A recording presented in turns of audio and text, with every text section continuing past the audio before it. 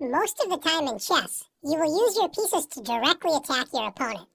But sometimes, the most powerful moves aren't done directly with a piece, but are revealed by moving a different piece.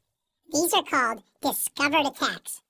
Let's look at a few examples so you can see how powerful they are. In this position, notice that white's rook is lined up with black's queen. White could play a move like bishop to c2 to reveal the rook's attack on the queen, but then the queen would simply move out of the way and the threat wouldn't mean anything. Can you find a more forcing move that will discover an attack on the black queen, but not let black move the queen on the next turn? Very good. Bishop takes h7. White discovers the attack on the queen, but black cannot move the queen since black's king is in check. After king takes h7, rook takes d7, white wins a queen and a pawn for a bishop. Let's take a look at another position. In this position, white is down a piece. White plays the move d4. What is white's main idea? It looks like white is attacking the bishop on c5, which is true, but white is really creating a discovered attack by attacking black's queen with the dark squared bishop.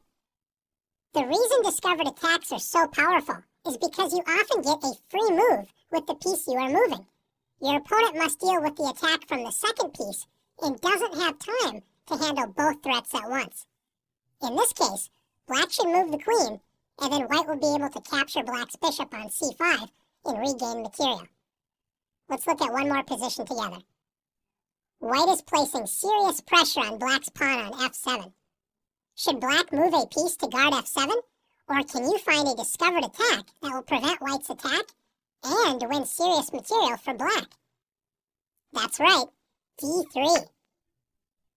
Black opens up the g1 to a7 diagonal, discovering an attack on the queen on f2 with the bishop on a7, pinning it to white's king. White's queen cannot capture f7 since it is pinned, so black will win a queen for a bishop. White can try to block the attack with c5, but black can simply capture the pawn with bishop takes c5, and now there's no defense. Now it's your turn to practice discovered attacks.